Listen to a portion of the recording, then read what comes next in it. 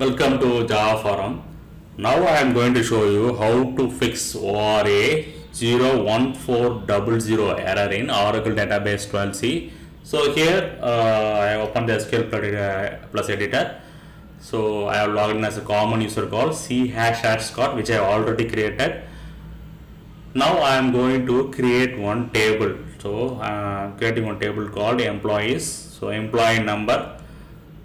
So assigning number data type, and it is a not null column. Okay. Next I am creating name column.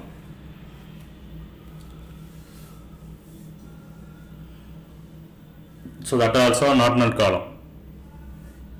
That's it. Now table created successfully.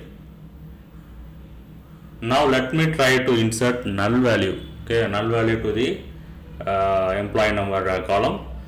See here, ORA-01400 cannot insert null into employee number column. Error is thrown. So if you try to insert null value to the not null column, means this ORA-01400 error will be thrown. So try to insert some values to the not null column. That is the fix for this ORA-01400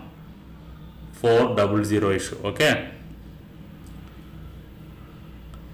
now you can see that issue is got fixed.